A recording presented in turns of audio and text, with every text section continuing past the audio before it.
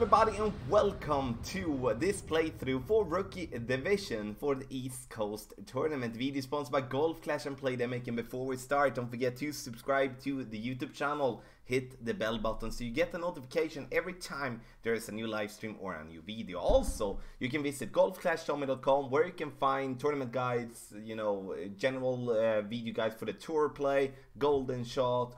But also, if you subscribe to patreon.com/golfclashtommy, you can get the text guides specifically for the tournament, but also that you can access behind the scenes on the website to get general text guide for every course in the game. And in this playthrough, you can see here on the right hand side of the screen, you can find elevation adjustments for every hole and every shot. That's what I'm going to refer to. Please, if you do struggle with elevation, watch the elevation guide, which will definitely help you know what I'm talking about. Also, it's going to be a mix of my shots and my opponent's shots, trying to give you the best possible playthrough now before the tournament starts. Have in mind the wins that is displayed here in the shots are not the ones that we're gonna have in the tournament, at least not what we know of, because we don't know that until it starts. So let's go. Hole number 1, we're gonna play with a quarterback, 3 top and max side here in this example. We can play right side, we can play left side. That's up to us to decide which way we wanna go. I choose the right side here, playing with a power 3 ball. The power 3 ball, so I don't have to overpower much, and then quarterback based on curl. Having an extra mile in level 6 and below, the curl won't be enough, and that's going to be a big problem for you, trying to stay away from the bunkers on the other side. 10% extra for the drive. And if you want to choose the drive on the left hand side, it's the same elevation. The only difference is that now the second shot from the right hand side is going to be much easier than what we would be having from the left hand side. So look here now, we do have an open shot towards the pin, so we're gonna use 3 to 4.5 bar side spin to the left, because the fairway slightly slopes left to right here, and then 2 to 3 bars backspin. And this is a situation where you can kind of be innovative and use whatever spin adjustment you feel comfortable with. You don't have to follow this exact spin adjustment, and obviously the spin adjustments is dependent on the club range. Like, if you do have a shorter drive, you might gonna have to reduce the spin or add a little spin depending on position. That's the same if you're gonna go a little bit longer. So hole number 2, par 3, good chance for an hole-in-one in my opinion, and we're gonna start with playing with a wood club, and that's what we're gonna do with whatever type of wind. Here, if you can spend a katana, the katana would be better, because then we don't have to go with much curl. Max right side spin, which is 4.5 bar side spin, and then we're going to go without any top spin or backspin. You can play with backspin and top spin as well. It all depends on what you feel comfortable with. The trick here on this par 3 is that we do want to get the ball on the top of the green to fall back down towards the pin. And as I said, 10% extra for that one, and we used half a ball of curl. You can see it gets up there, falling back down. That's the way you approach the pin on hole number 2. For hole number 3, you're gonna see a slight older version of this hole. We haven't had this in a tournament in a very, very long time. And here you can see that I play with a Marlin, even though it's a par 5. 10% extra is what we need here for the drive, but you are most likely a bit confused here, especially if you have played this hole before, because now with a Marlin ball I will not be able to reach for the green in 2. And no, that's correct, and you would not be able to reach to the green in 2 even if you would be playing with a berserker ball. The reason for that is, to be able to reach for the green, we need to reach over to the you can see the bunker and the rough there, as we started with the second, or like our opponent started with his second shot, is that we need to reach over there, then we need to bounce over, roll through the rough and get there. And that's not gonna be any club that we're playing Rookie Division with that's gonna be able to do that. Not even the big topper, so that's not gonna be a possibility. Therefore, I choose a lower level ball, so I'm not gonna spend and waste any of the other balls that might come handy in a later stage or in tour play. So I play with a lower level ball, just gonna lay up, make sure that I'm not going into the rough. Then the second shot is going to be with the big dog, as it gives me the most topspin and distance. And trying to bounce over the rough area here in the center, and then just gonna lay up and go for the pin in 3. So this course here is gonna be, you know, the majority is going to be making birdies instead of making eagles. And that's because, once again, we cannot reach over the rough and the sand if we're not having absolute superior clubs like Thor Sammer level 6, Apocalypse level 6, level 7, and those clubs is not something that we see often playing in Rookie Division. Elevation for second shot and third shot, as you can see on the sheet there on the right hand side, is 0. So we're not going to add or subtract anything for those shots, we're just going to play it as it is. It's still going to be tough enough managing this eagle, or if so, managing the birdie. So now for the third shot, we're gonna play for the pin, obviously, and then we're gonna use the back of the green, a little bit like what our opponent did do, but we're gonna use a higher point of the green so we get more roll. And I'm not saying that that's going to be the best way to approach the pin, but it's definitely the best way to have a chance for the pin and also secure the birdie big time. You can, as you can see, I'm going back here trying to mixture a little bit with the fringe and the fairway just there by the rough, but then you can see with a bad shot or a bad adjustment, we might gonna go into the rough or into the sand, and then we even endangering the birdie. So in the end, I'm choosing the back end of the green, just having in mind that, you know, that I'm looking for an eagle, obviously, but if I'm making a birdie, that's not gonna be the end of the world, as the majority of the players is gonna do the same. So an eagle here is basically what an eagle would have been on a par 4 or an hole-in-one on a par 3, like an extra. So see it like that, then you're gonna have a different way of looking at this hole. Now we go over to hole 4, and here it's snowing, but yeah, it's an older recording, have that in mind. We're gonna have it, it's gonna be sunny, so the only thing that we need to focus on, do we play the hole the same way with snow as without snow? Yes, we do. It's not gonna have any effect whatsoever. So we're gonna play with a Marlin ball in this example, playing with a bounce on the fairway underneath the tree branch, and we're gonna try to just lay up on the other side. If we do have a crosswind or a headwind, I would suggest though to play with a power 1 ball or a power 2 ball. And the reason for that is because I don't want you to overpower if not absolutely have to. Because I do believe that playing this route that we are doing now is absolutely the best way to give ourselves an opportunity for the eagle, but also making sure that we're not going to do what our opponent is going to do. Because with lower level rough irons and sandwich clubs, we will, if we go into the rough or into the sand on the right hand side, be having a bit of a problem getting the ball to the green in 2.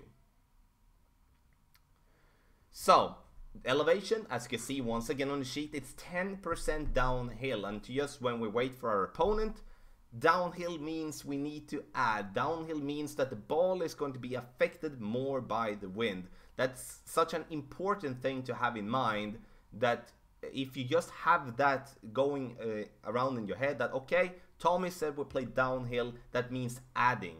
Then you don't really have to be the master of elevation, but if you just know that you need to add a little more, then add a little more. Then at least you're gonna get closer to a better end result. So second shot, let's go for the eagle here.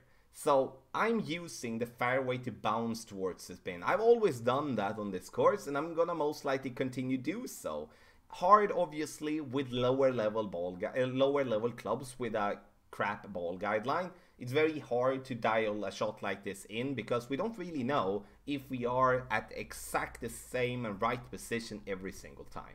No elevation for the second shot, and we're aiming for the pin using a little bit of backspin, and that's going to be hopefully the trick to get this baby in the hole. So in the end, par 4, good chance for an eagle. We're gonna see a decent amount of eagle on this very nice par 4 of the City Park. So we go quickly to City Park, hole 5, par 3. and I'm playing left hand side. Left hand side to try to stay away from the bumpy green because I don't have backspin enough on my backbone level 5. So I cannot really approach the pin directly. So I'm trying a shot where I'm using 2 to 3 bars backspin. I'm using side spin to the right and also a little curl to the right, trying to bounce over that little hump, roll down towards the pin. If I would be having a club that gives me 4.5 bar backspin minimum, then I would be playing directly at the green as our opponent. I would not play it as to the left as our opponent is doing, but I would play it to the right of that hump there, because that would be still an okay chance getting it in the hole, but it's for sure not gonna be an easy one to get in the hole when it's a bumpy green and bumpy fairway. 10% extra for hole number 5. So, hole number 6, par 5, tough par 5. We're gonna come to a couple of tough holes now, and I would say first we need to have in mind here that we're playing with lower level clubs, which means that we might see people playing with lower clubs than next to my level 5. Then we're gonna lay up. We're gonna use as much side spin to the right possible, 1 to 3 bars backspin depending on how much wind we're gonna have. In this scenario, I'll play 1.5 bar backspin, and we're going to have to over adjust 10%. And my plan here now is to not follow the route on the right, because that's not gonna be possible with that little topspin that we're having on our club. We cannot clear the rough by any means. So we lay up, get very close to the rough, and then we're gonna have to be very spot on with our second shot.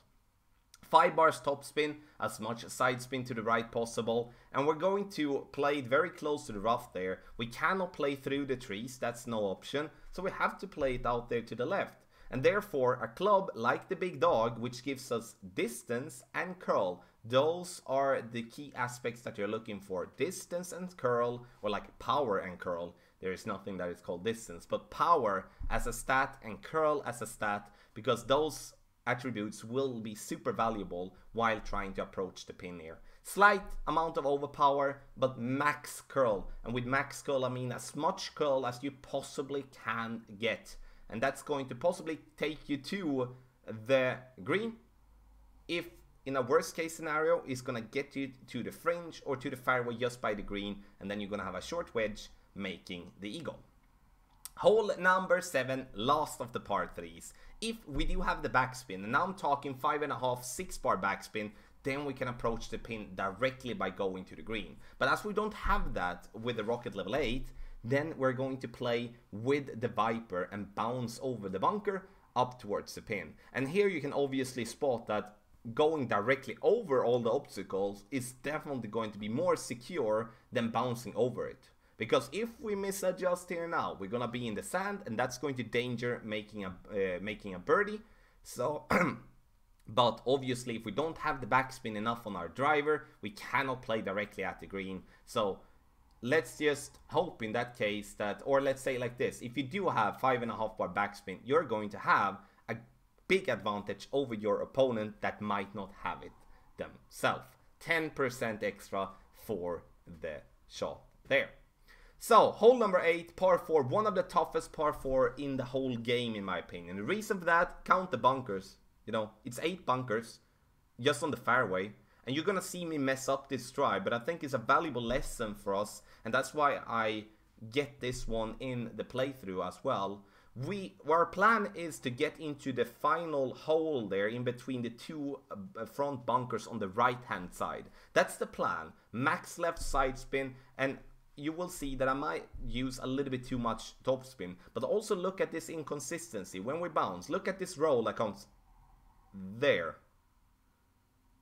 That's not a normal roll for a ball, but it happens. And it happens on this course pretty frequently. 10% extra, but getting into the sand, you cannot reach for the green in 2. Then we have to lay up. And if we're gonna lay up, it's going to be a short iron, most likely towards the pin, or it's going to be a wedge depending on how close you are to the green. But this is a course where there will be so many people making par instead of birdies. So make sure that you're spot on, rather play a little bit more on the safe side. But the key is power 3 ball, Play with a second shot club that gives you a lot of distance. Big dog preferred. And then you should have no problem if you make the drive to the fairway to get to the green in 2. But if you lay up, you can try, and here, you know, our opponents already have a birdie. The worst score we can get is a par. And then we can gamble. We can go for the dunk, or we can just bounce towards the pin. I go for the dunk because I do feel confident when it comes to going for the dunk from distance. Have in mind that when you play this shot, you play it uphill.